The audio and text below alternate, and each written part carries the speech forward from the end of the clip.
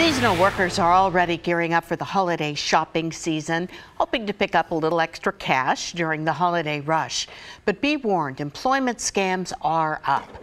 The Better Business Bureau says nearly 1,400 employment scams have already been reported this year.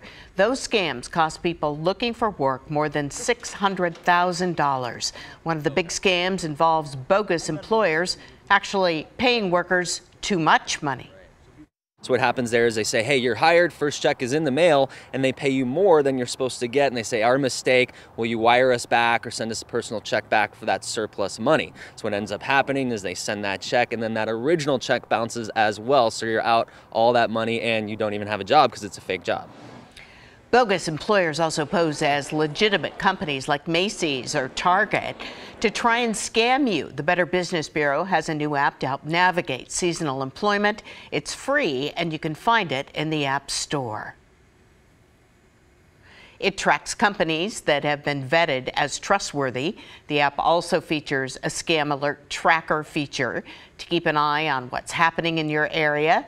This complements the BBB Scam Tracker website that went public in 2015.